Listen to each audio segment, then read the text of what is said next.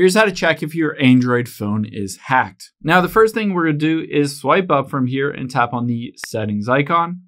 And from here, let's just scroll down and tap on the battery option.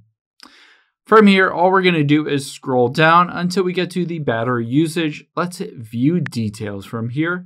And we're going to go through this list of everything that has used your battery in the last couple days. Check to see if there are apps on here that you don't recognize, that you didn't open and use, but it said it did use your phone's battery. So you can always open up that app and see more information about it. If you don't recognize something on here, make sure to delete it.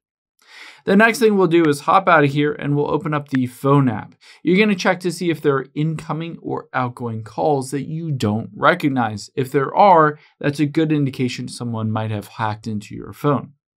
We'll do the same thing for messages. Check to see if there are any messages, incoming or outgoing, that you didn't send. Just tap on a few of the recent ones and make sure you sent all of those messages. Someone else random didn't send them for you.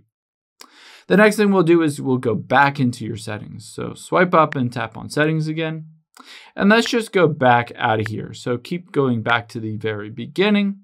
And once we're on the very beginning, we're going to scroll down to the bottom and tap on software update and download and install. The first thing you're going to do is this will check in with Android to see if everything is good to go. It will show you if there's an update available. Otherwise, it will show you your security patch level. You want to make sure that is a recent security patch and there's not something that doesn't say any security patch or it's a long time ago. The last thing I would recommend doing is heading into the Google Play Store and we'll just hit search and we'll search for virus. On here, let's just search virus. And on here, you can see a bunch of different options. This one, AVG antivirus, is a good one. You can download and install any of these different ones and then just hit the scan now button. Let's hit OK and give it permission. And now once we go back here, it will go through the process of scanning your entire phone for viruses.